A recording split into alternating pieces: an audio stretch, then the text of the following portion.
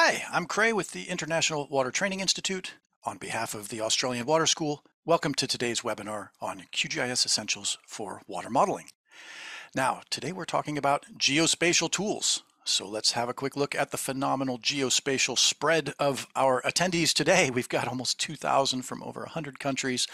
We've mapped where you are in the world with this map here, but today we're going to learn more about how to map out what matters most in your own world. Today's experts, we've got Hans, we've got Kurt, and we've got Phil, all of whom are very familiar faces on the water school. If the three of you, or I think Phil may be helping in the background, but Hans and Kurt, at least if you can turn on your cameras.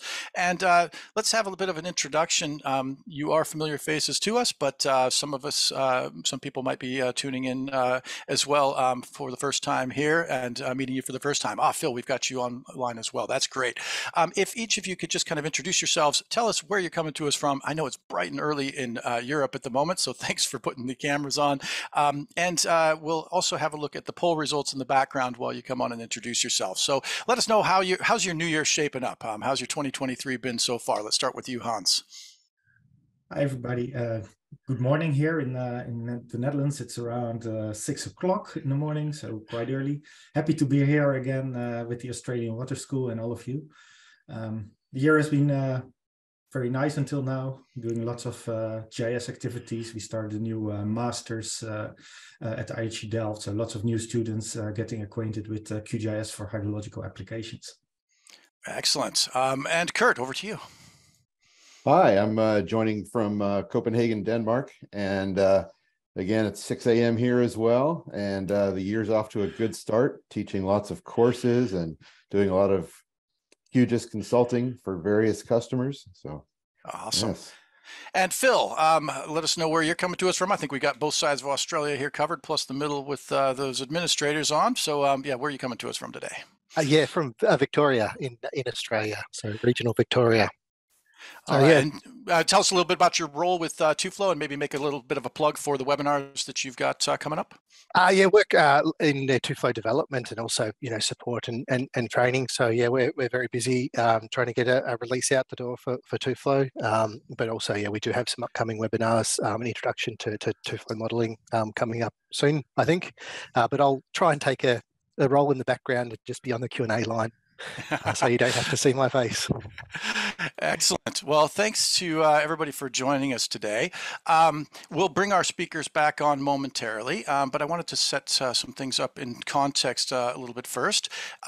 Before we dive into the presentations, we are the water school, and so one of the things, why do we get into GIS at all? Shouldn't we just leave mapping to the GIS experts and let us water people just keep doing hydrology and hydraulics? Well, by its very nature, water is geospatial, and every drop of it has a place in space on our blue planet, and even here, as you see on some models that we've done here, on the red planet as well. And a hydrologist who by definition studies water will invariably end up serving a dual role as a practicing geospatialist, if we can make up a new job title. And a key element of any hydrological science will be an understanding of the distribution of water. We map where it is, where it's been, and where it's going. And we here at the Water School believe that communicating that distribution effectively will help you stand out in your field. So whether you're entirely new to GIS or using previous experience on the QGIS platform, today's webinar, we're hoping it will provide you with some time-saving tools and indispensable tools that make you more efficient in your work and will help you make your work shine. I've set up in the background an accompanying webpage. It's at hydroschool.org/QGIS. And on that website, I've compiled some of our previous QGIS resources. So to frame this one up, this is our fourth webinar covering QGIS. And on this web page, you'll find links to our 3 previous QGIS recordings. So part 1, we had a look at some raster calculator tools, got a demo of some visualization tools.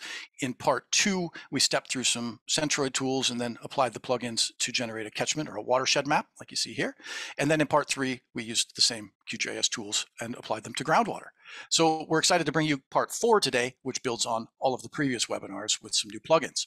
And this all leads into a live course next month, which will include links to here. And in the interactive courses that you'll see, you can get to start from scratch and end up with some really cool looking maps like you see here. We also wanted to plug this book here that our presenters today have authored, along with some screenshots that you see here that show you some of the maps that you'll get to make if you step through the tutorials in that book and in the other water school courses. With that introduction, we look forward to what you have to offer us today. Thanks, Craig. I'll just start with a little introductory presentation to set the scene, and then we'll head off with a live demonstration of a few tools. So I'm Hans van der Kwast. I work at IHE Delft. I'm an associate professor of open science and digital innovation. I did my PhD at Utrecht University in the Netherlands on the integration of remote sensing and soil moisture modeling. And after that, I was a researcher at the Flemish Institute for Technological Research. And in those days already started working with open source GIS tools. Nowadays, I'm also a board member of the Dutch QGIS user group. And I'm an owner of Kwast GIS. It's my own consultancy for open source GIS consultancy and trainings. And I'm a member of Q Cooperative with other great developers of QGIS. Together with Kurt, of course, you've seen we authored QGIS for hydrological applications, and we have the second edition, for which I will show a few examples also in today's session. You can also check GIS OpenCourseware. That's the OpenCourseware platform where you can find a lot of free resources also in different languages on QGIS, but also on other useful open source tools. So my main interests are, of course, open source GIS and modeling. I'm a QGIS certified instructor, and I'm happy also to announce that Australian Water School is now also accepted as a QGIS certified organization. So they will bring more for the trainings and also contribute to QGIS itself with the certification program.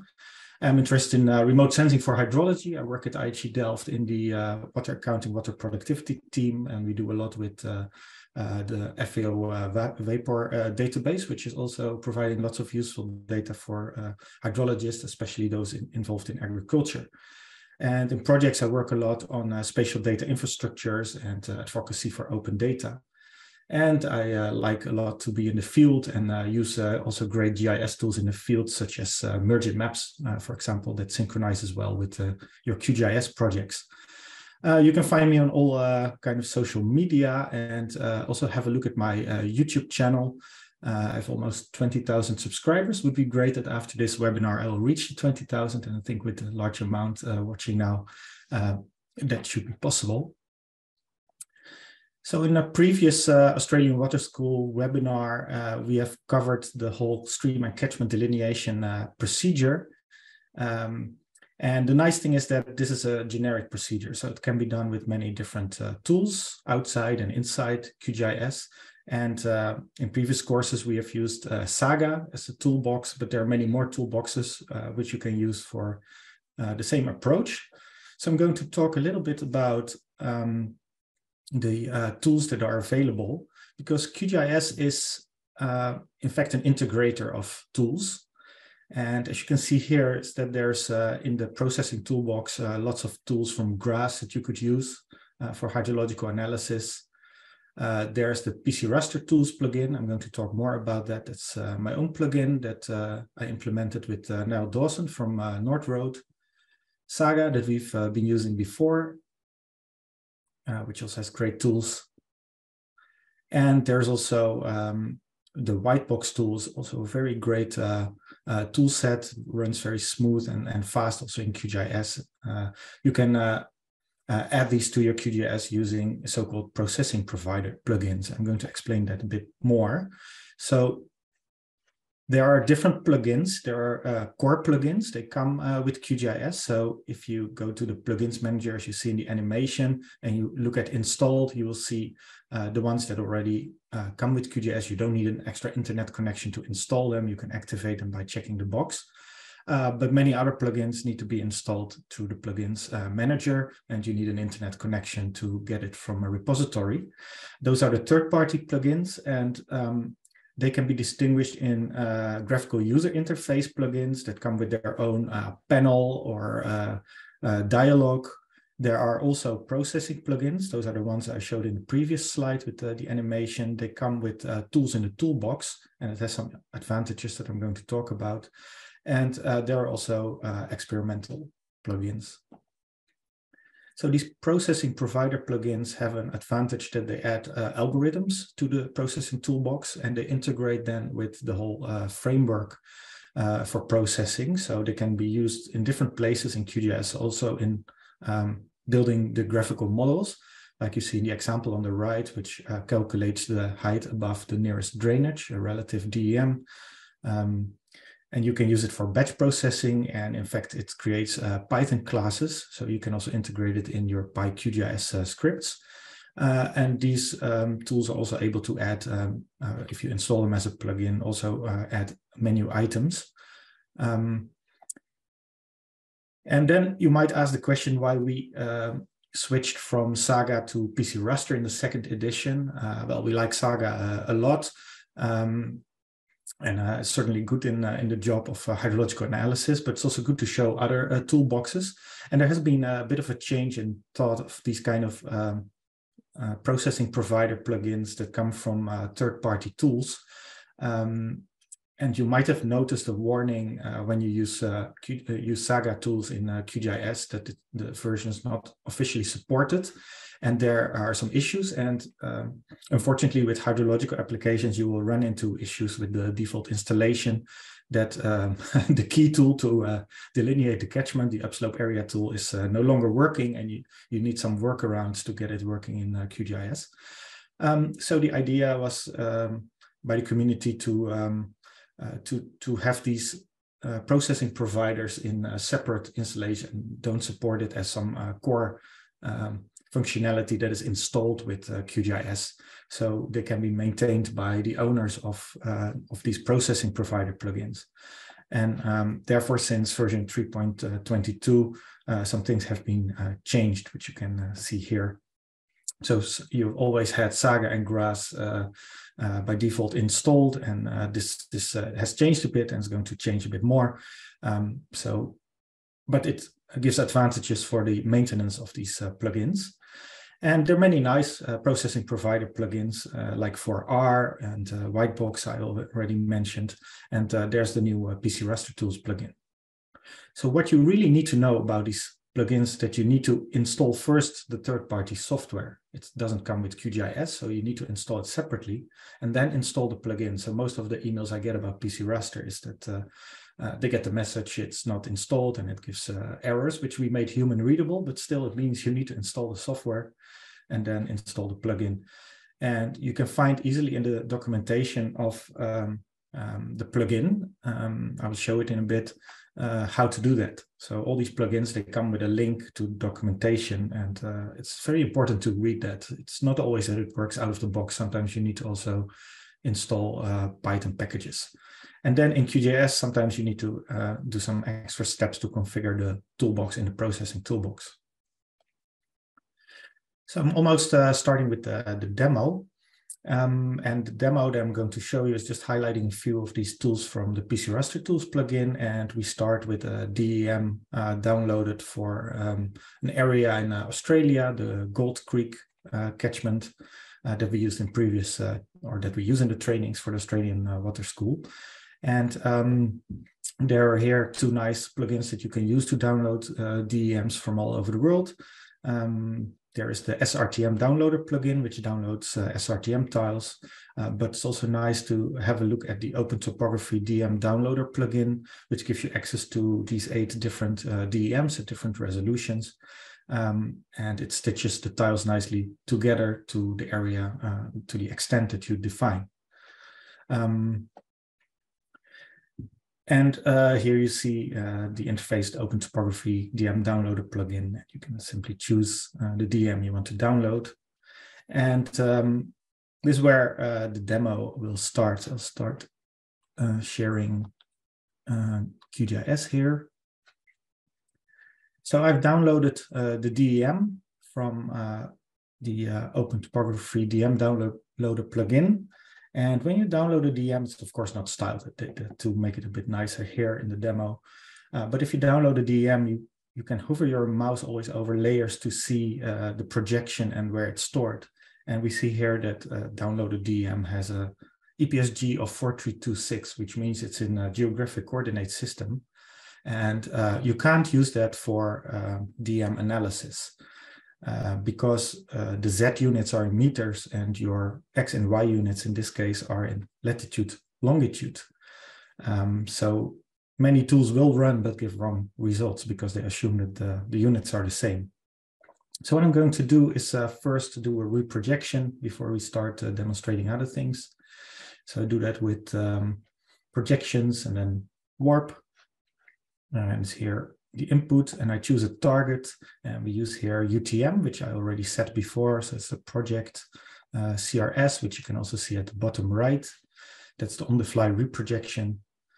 I keep the default resampling in this case. I change the no data value to -9999. That's an out of range value.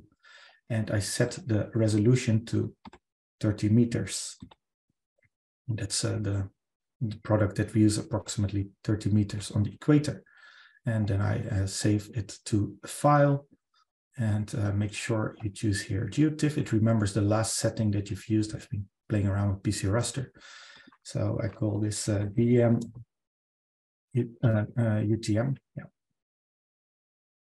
And this will produce a GeoTIFF, so a copy of the DEM in GeoTIFF format. And now I want to further process this using the PC Raster Tools plugin. So I've already installed the plugin, but let me quickly show you.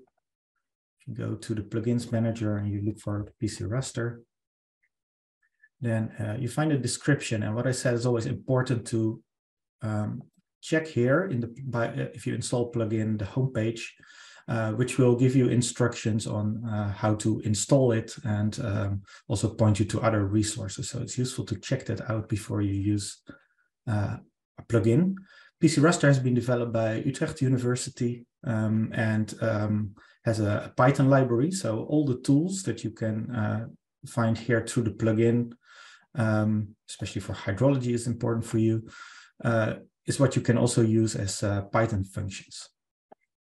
So what I'm first going to do is convert it to the PC Raster format because you need to do that. And this uses GDAL in the backend. So we have our DEM in UTM, and PC Raster is very strict in data types.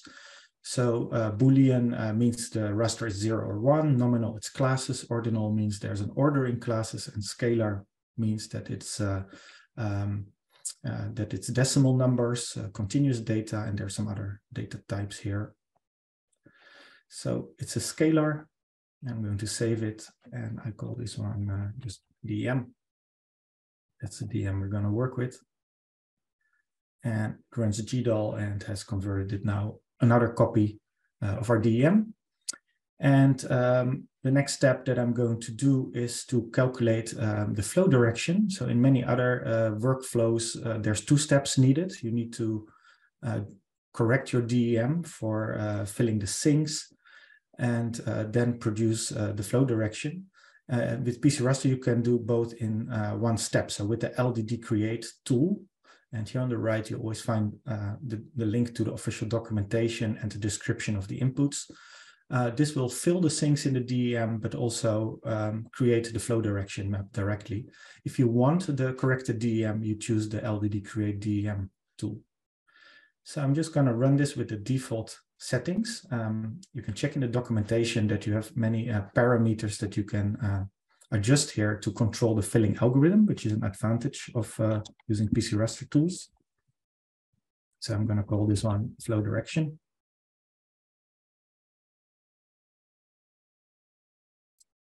And here we have the result of the flow direction. And it makes more sense to look at it with arrows. So I've installed the Crayfish plugin developed by Lutra Consulting. And if you go here to conversions, then you find here two nice tools to convert flow direction from PC raster or Saga to a mesh format. So we can use the mesh styling properties of QGIS. So I'm going to convert this flow direction map, which is in the PC raster LDD, local drain direction format, to a grip file. And I save the result, and I call this flow dir mesh. And output is a grip file. It uses MDAL, and here it's converted. And then here in the browser, I can find here the grip file. Make sure that you use the layer with the mesh icon. I'm going to add it here to the map canvas. And if it shows up yellow, it means it's correct, because we need to still style it. So I go to the layer styling panel, and you see it's adjusted to the mesh. I go here to the first tab, and you might need to extend your styling panel a bit to see these two buttons. I often get questions about that. So I'm going to remove the colors here by unchecking the contour icon, and I'm going to activate arrows.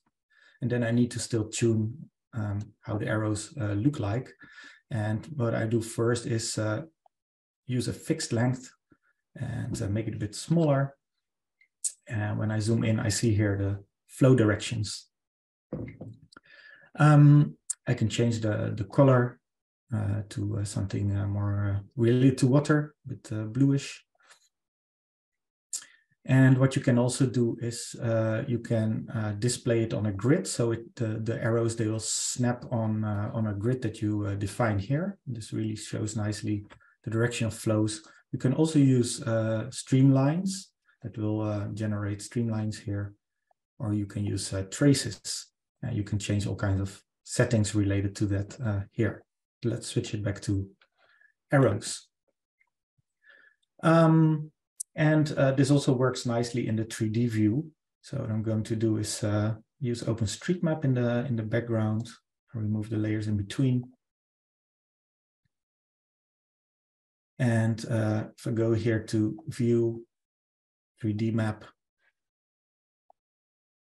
then I can set it up here, configure. And what's important in the 3D view is to indicate where your elevations come from. And I'm going to use here, you can use DM, UTM, or DM, that doesn't matter as long as they are in the correct projection. And I'm going to increase here the tile resolution a bit so we see some more details. And I do OK.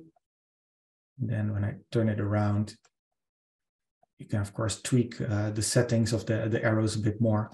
But here you see what it does, and we can interpret the water flow in the landscape. And that also works live if I change it, for example, to streamlines. Here it is. Okay, I'm going to show a few more things. So what you can do is, let's put our flow direction here back. When you have this, you can apply all kinds of other hydrological tools of PC rasters, such as calculating the stream order. And it needs as an input the flow direction map, the local drain direction map in the PC raster format. And then I save it here, and I call this Strahler, because this will calculate our Strahler orders. And here we see the result, and we can style that. This is an ordinal format, so which means that it has classes, the Strahler orders, and the order is important. And then we use paletted unique values to style it. And if we choose here blues and click classify, then we can see here the rivers in the area. And here are all the Strahler orders. And then we can calibrate that to get the rivers out of that. You can also use the flow accumulation method. So here's another tool, AccuFlux. There are many other tools with flow accumulation that you can use to model your flow. AccuFlux is the most simple one, which simply accumulates material using the flow direction. But if you want to have infiltration and those things simulated, you can use these other tools here. So I'm going to use AccuFlux, and it says I need a flow direction map, the LDD layer, and I need a material layer. And here's described what it needs to be. So I'm going to create a material layer, and you can do that with the spatial tool. And I use a raster which has only value 1, which is scalar, because that's what the other tool needs. So I give all the pixels in the raster value 1, and in the flow accumulation, it's going to accumulate then all the ones, so we get a nice flow accumulation map. But you can also use rainfall, and then it will accumulate the rainfall amounts. So here I just call this scalar 1, and then I run it. And if your screen is then black, that is correct, because every pixel then is value 1, and then I can use this in the AccuFlux function. Go to the flow direction, and the material is scalar 1, and then the result is flow accumulation.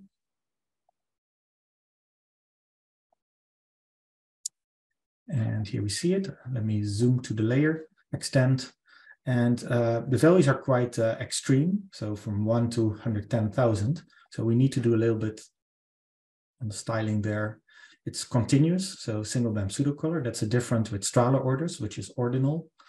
And with the normal scaling, we don't see really much stretching the color. So if I change the min-max settings, then for these extreme kind of cases, we need a more logarithmic scale. And if you switch to cumulative count, then here we see the flow accumulation that we can then also use to derive the river. So there are two methods. You can get, you can do the calibration with Strahler orders. You say, well, let's do that quickly.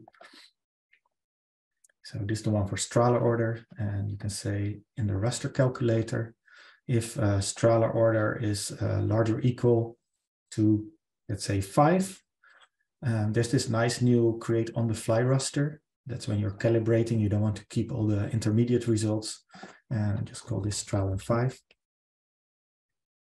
And it creates a temporary result. Okay, so I need to style it.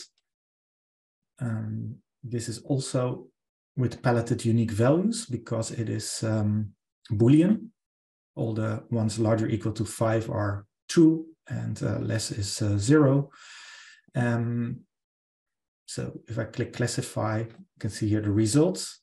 And if I remove this minus value, which is a no data value, which has been processed here, and I remove the 0, then I can use that in calibration with OpenStreetMap to find how well it corresponds with the rivers on the map. So that's generally what you do. Ray, how much time do I have left? Well, let's see. I know there are some questions coming in the background, but I guess yeah, we could maybe hit just a couple more, and then if Kurt has some things to add, we'll just make sure. What I did want to make a plug for is that a lot of times what happens on these things when we've got our experts attending live is everybody waits until the last 10 minutes to answer questions or ask questions, and then we don't get a chance to respond. So do get your questions in right now. Anything that you want to hear specifically about, get those in and upvote them so that then we can get Hans and Kurt and Phil both on everybody on live to answer those. So yeah, I think we're doing just fine with time. Okay, maybe I show then one more thing before we go to Kurt. So there are some really nice tools that use this flow direction. For example, there is the downstream tool, which gives you the pixel value downstream. And what I'm going to do is find all the junctions here in the Strahler order map. I just need to create from the Strahler orders here a map with the river. So let's use this larger or equal to 5. So I again use the spatial tool and use a value 5 ordinal. So I create a raster with all pixels with value 5. And let's save this. And I call this Strahler. I'm sorry, ordinal 5.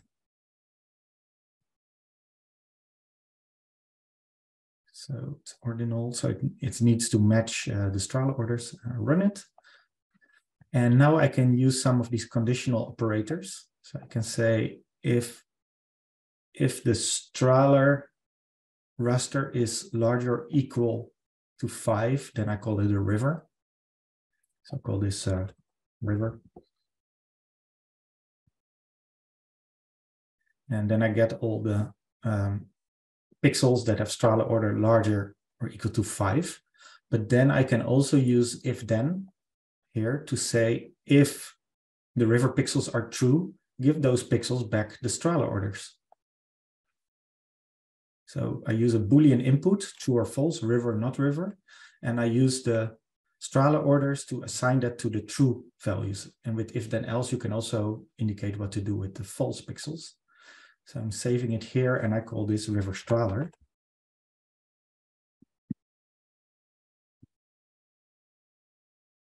And this adds our Strahler orders back to the river, which means we can also style that again with the paletted unique values. And I'm going to just give this random color so you see here the different Strahler orders. Yeah. So this is how it looks like. And now I'm interested to find the junctions. So all the outlets of the tributaries. So I could use that to delineate the subcatchments. And there you can use this nice downstream tool. So go to flow direction, needs that as an input, and I use river Strahler. And then let me call this Strahler downstream.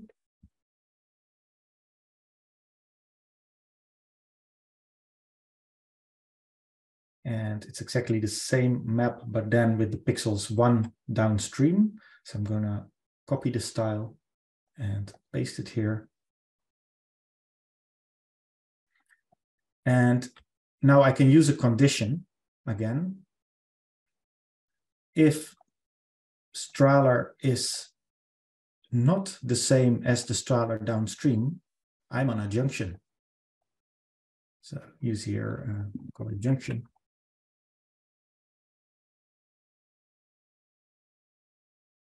Okay, and then I can also style that. And now all these red dots here are junctions, so where the tributaries are. And I can use that then to delineate the subcatchments, but then I need to give them a unique value because they need to be unique numbers. And there's a tool for that called unique ID. I use the search box to find it quicker. So unique ID. But the problem is it results in a scalar and I need a nominal. So I need 2 more steps. So I'm going to automatically number the junctions. I call this outlet IDs. Okay. So now each has a unique number. So there are 214 outlets in the map, but I need to convert them to nominal. So I go here, PC raster, data management, convert layer data type. So the unique ID outputs a scalar, but I need a nominal to get the subcatchments. So I change this to nominal. And I call this outlets. And run it. Now I have all the outlets. And then I can use that to delineate all the subcatchments. So let's do that. It's under hydrology. And there is the function subcatchment. And I use the flow direction layer and the outlets and save that to subcatchments. And then I run it. And there I get all the subcatchments. And let's use paletted unique styling with random colors. And there we have the subcatchments in this area. So that was a quick way to find all the subcatchments that belong to a certain Strahler order. That's awesome. So, yeah. No, so that nice Yeah, it certainly looks like it. These are some very useful tools. What I'd recommend at this point, Hans, if you can go on, there's a bunch of questions. I know Kurt and Phil have been frantically answering some questions online. If you can have a quick look at those as well, maybe while Kurt presents his bits, and then that way when we come back on, we can go a bit over the time as needed. But that way, if you've had a look at them, then you can choose which ones you'd like to highlight live. Anything else you wanted to cover in your presentation before we turn it over to Kurt? No, I think this was it, and we can continue with Kurt, and I'll answer the questions. Perfect. All right, we'll swap here, and then we'll come back on with everybody. So, Kurt, if you want to share your screen, and then we'll turn it over to you. And thanks for answering all those questions in the background, and thanks, Phil, as well, for your time. So I can see that just fine if you want to maximize that. Perfect. There it is. All right.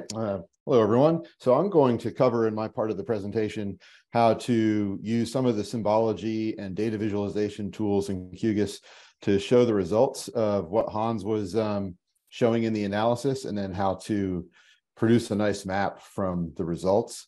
So again, I'm based out of Copenhagen, Denmark, and I work for a nice Danish open source company named Septima. And I do a mix of spatial analysis, cartography, and teaching. And I'm a QGIS author. I've written 9 books on QGIS. And this last year, I'll show you at the end a shameless plug of the last 2, including the 2nd edition of the QGIS Hydrology book that you've heard about. I'm a longtime QGIS user, first downloaded it in 2005, and I've been teaching QGIS since 2009. And I'm an OSGeo charter member. So Hans showed the nicely styled digital elevation model, but of course, when you first bring that into a software like QGIS, it's going to just be styled on a black to white color ramp stretched between the values in the raster, the elevation values. And so we can certainly use a nice color ramp using that single band pseudo color renderer to make a color DEM. And then we can also use some tools in QGIS to create a nice color hillshade image. So this gets into using blending modes, and I'll kind of show how this procedure works. QGIS incorporates blending modes that are used in other graphic software, and you can do some nice things with them to render data. So here we have the Gold Creek DEM, and I'm going to open up the layer styling panel. And I'm going to change the rendering for this from the single band gray, which is the default, to single band pseudo color, which allows me to apply a nice color ramp to this. And there are some nice terrain-based color ramps that you can access in QGIS. Now I'm going to duplicate that layer, make another copy of it, and move this copy above the color DEM in the QGIS layers panel. And I'm going to change the rendering for this copy from single band pseudo color to hillshade. So I get a nice hillshade of this Gold Creek area. Now I can incorporate a blending mode to this uppermost hillshade rendered layer. And I'm going to use one from this darken group, the multiply blending mode. And instantaneously, I get a nice rendering of showing the full saturation of the colors in the color DEM and all the detail in the hillshade.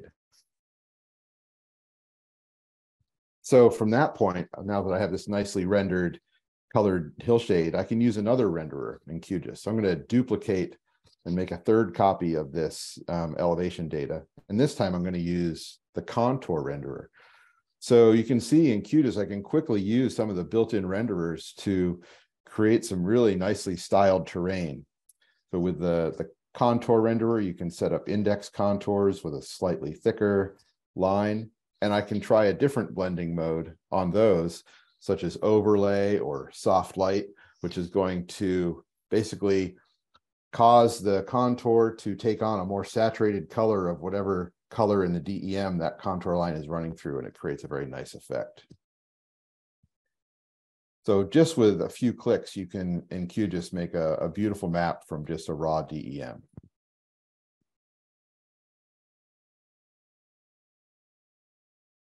After the analysis, we have the main catchment that was identified, and we have the channels with the Strahler order. So we can style those by Strehler order.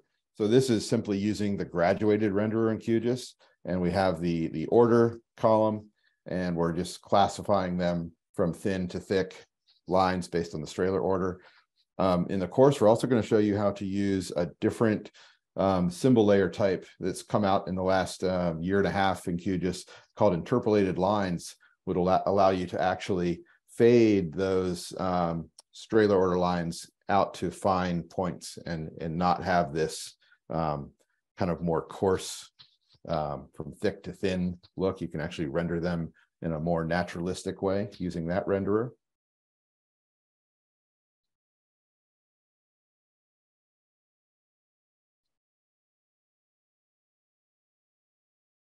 Next, we're going to look at the a nice trick you can use in QGIS.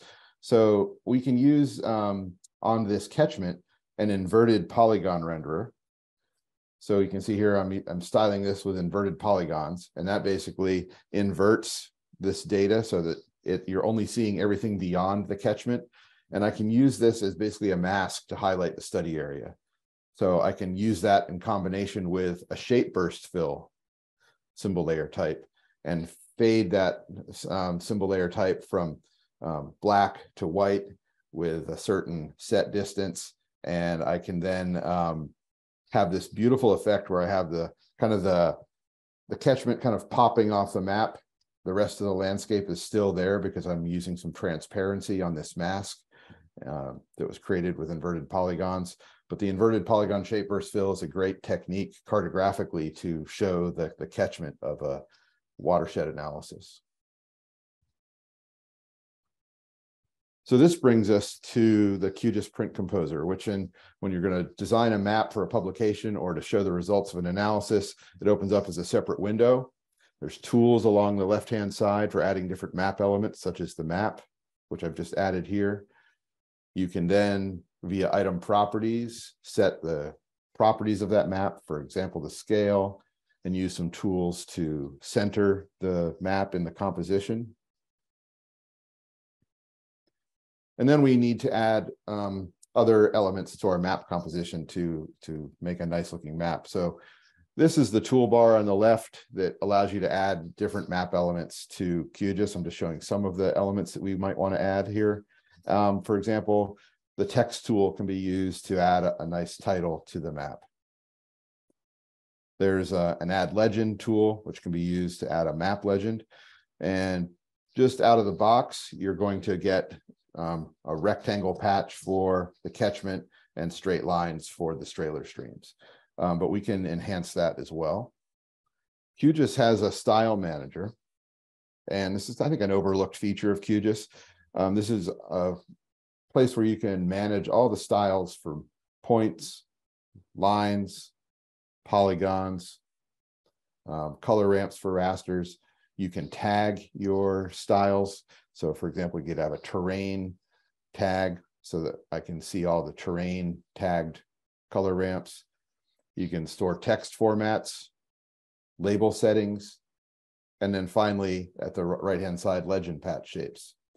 So QGIS doesn't come with any legend patch shapes, but there is a way to import from a QGIS repository legend patch shapes. And when added to the map, these make a much more intuitive output.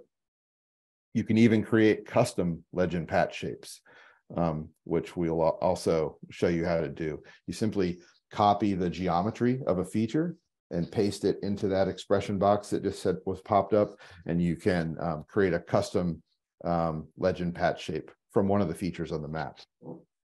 So in this example, I have set up some custom legend patch shapes, and you'll notice that the Gold Creek catchment legend patch is the actual Gold Creek catchment geometry. So I've simply taken that geometry and created a legend patch shape from it so that I can really intuitively show that on the map, and then used some of the stream legend patch shapes from the public QGIS repository to give a nice intuitive rendering of the Strehler order streams in this Gold Creek watershed. So we also cover in the course things that you can learn about the different other map elements. So for example, the scale bar, which basically allows the map reader to judge distances. And so we'll show you how to set that up. A north arrow, which just, indicates where north is. And if you've done any rotation to a map, you should certainly include the north arrow so that the map reader knows where north is, obviously. There's also capabilities in QGIS for giving a nice rendering of the elevation, the color ramp legend. So we're going to show you how to create a nice legend for elevation like this. And I've also centered the legend here on the map because we also want to add some other things such as credits and date.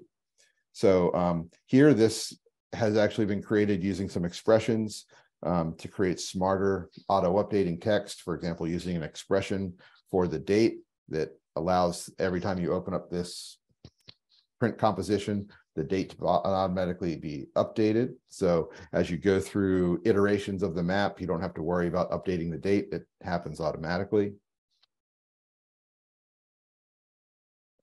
And another way we can really enhance the map is by using map themes. So here in the main QGIS window, the little eye icon in the layers panel gives you access to map themes.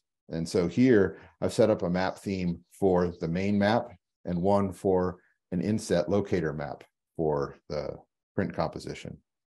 So from the drop down for map themes, you'll see any map themes that you've created, and you can just toggle those. They basically define which layers in your project participate in a given map. So I have a subset for the Australia overview, and then a subset for the Gold Creek watershed. And so where that comes into play is in the map. I can add a second map to my print composition, and I can tell QGIS that I want this map to be defined by the locator map theme, whereas the main map is controlled by the Gold Creek catchment map theme. And so I have two different maps with different layers, and I can add an overview to the Australia locator map with style a red point that indicates the location of the Gold Creek catchment. So now map readers have a really clear picture of both the results of the analysis, where this was in Australia, and really intuitive legend patch shapes for delineating what they're seeing on the map. We can also, as Hans showed with the flow direction, bring this data into 3D. So here we have the 3D viewer open, showing the final results of the analysis.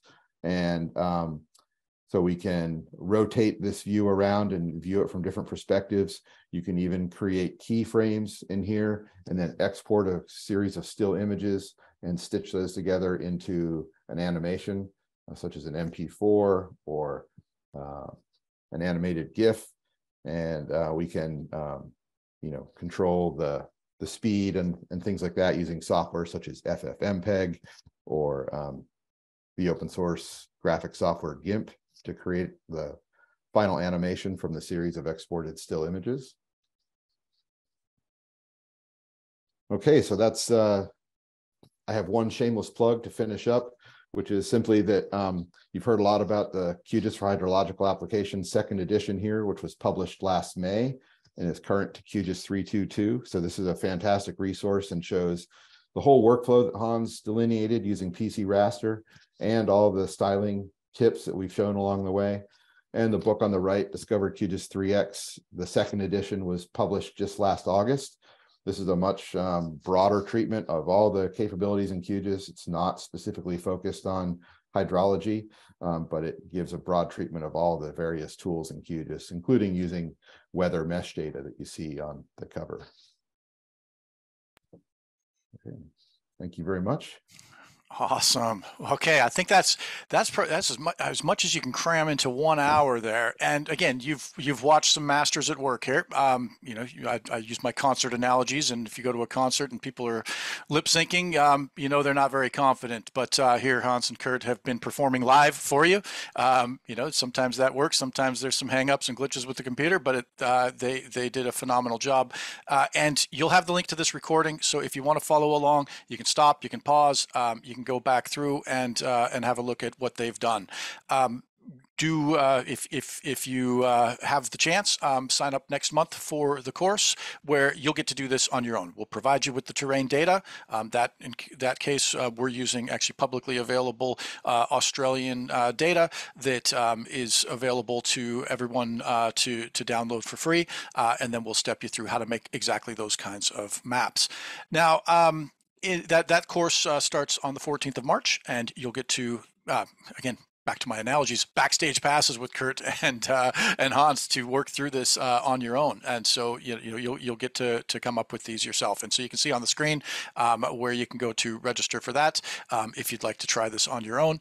But we certainly appreciate having seen some of these latest tools and how some of these things work, including, you know, if you've gone back and watched some of the earlier recordings or even took the earlier course, there are some brand new tools out there that make things a lot handier. So 3 sessions coming up a little later in the day on Sydney time, but that makes it bright and early in Europe. And so this is one that I highly recommend you take advantage of. If you're in the US and stuck with the wee hours or somewhere else on the planet, you can still sign up for the course and watch the recordings live. So Hans and Kurt, if you can take a look back through the things you've answered and maybe have a couple in mind. I have a question for Phil, actually.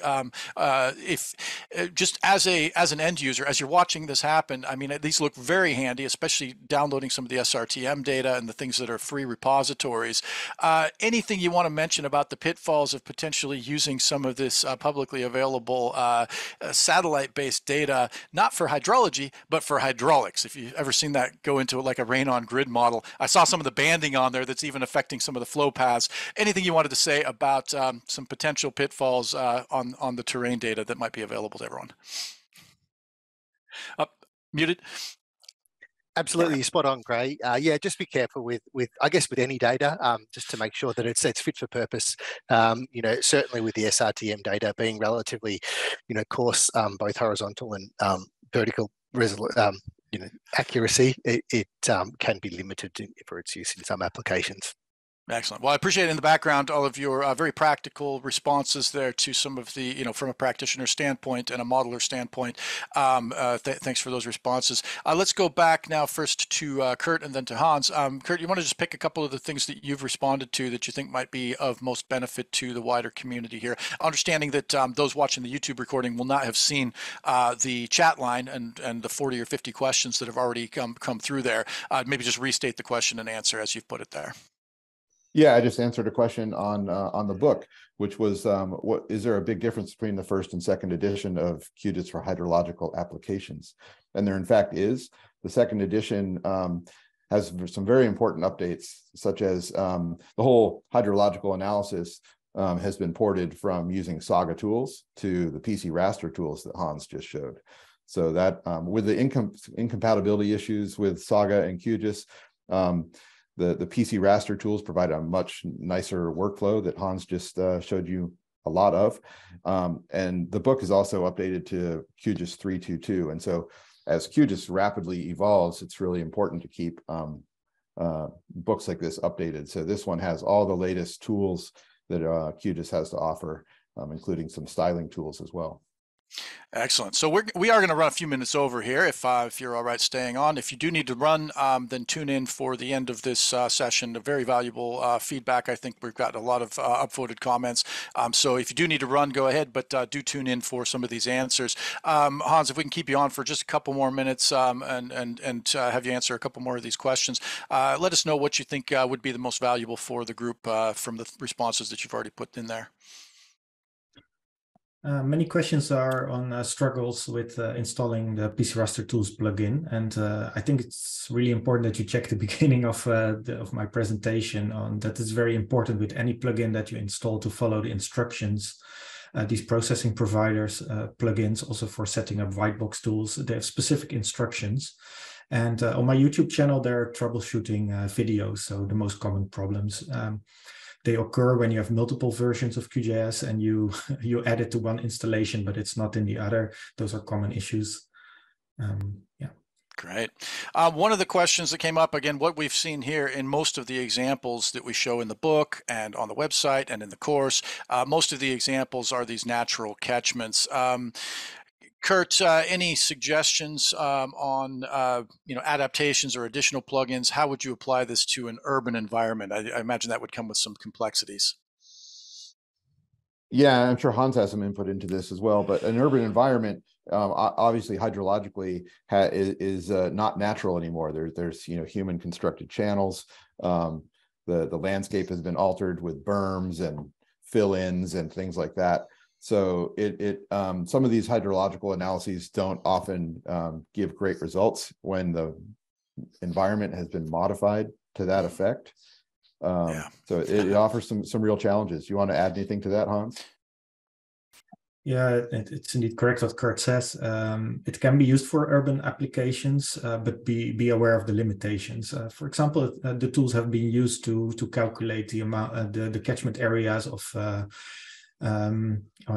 collectors of the sewage system in urban areas. I've seen that, so that works, but that's a specific case where you route the water. But you need to do a lot of corrections, and you work at such a detailed level that your DEM also needs to be very precise, and you need to think if you need a digital surface model or a digital terrain model for your application. Yeah.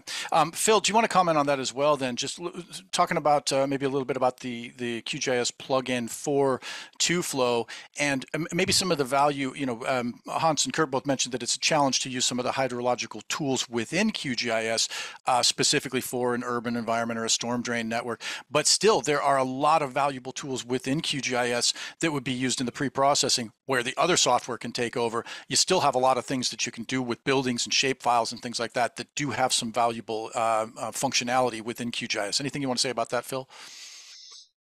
Yeah, I mean, it's modeling that area in urban areas, highly urbanized areas, is tricky because there's a lot of complexity in there. We are certainly seeing direct rainfall type modeling being used for that, and some of the tools, obviously the pre-processing tools and things like that, either via plugins or the core QGIS functionality really help to get your data ready for input into a model such as that. Yeah, no, thanks. What we'll do here, we're right on the hour, but I don't want to cut it off right now because there are a couple of other questions. We might go another 5-10 minutes here, just to make sure that everybody gets a chance to maybe sum up a couple of the final comments that you might have made and the responses that you've offered. So let's go back through in order again. Kurt, then Hans, then Phil. Closing remarks and final responses that you wanted to highlight. Well, I see a question here on interpolation tools, and I just will point out quickly that there is an interpolation toolbox within QGIS with native interpolation tools.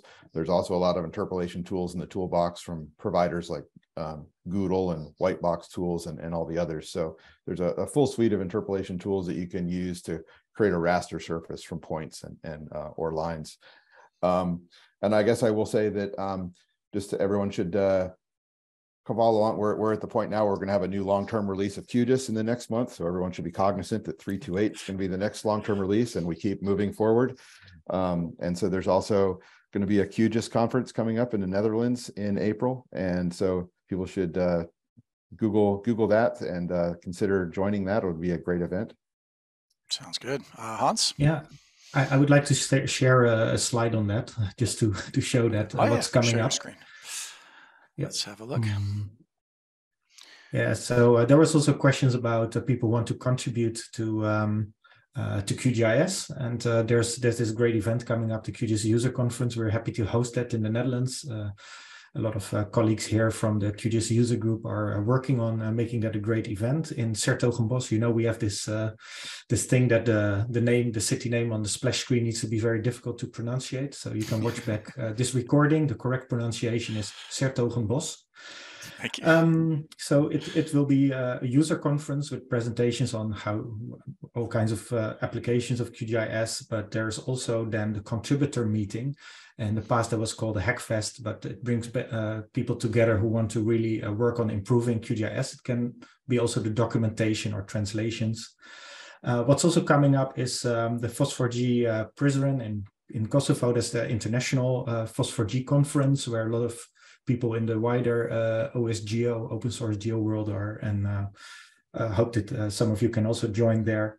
And in the Netherlands, we also have the local Phosphor-G Netherlands in Middelburg. That's the provincial capital of Zealand, not New Zealand, which is closer to you, but Zealand.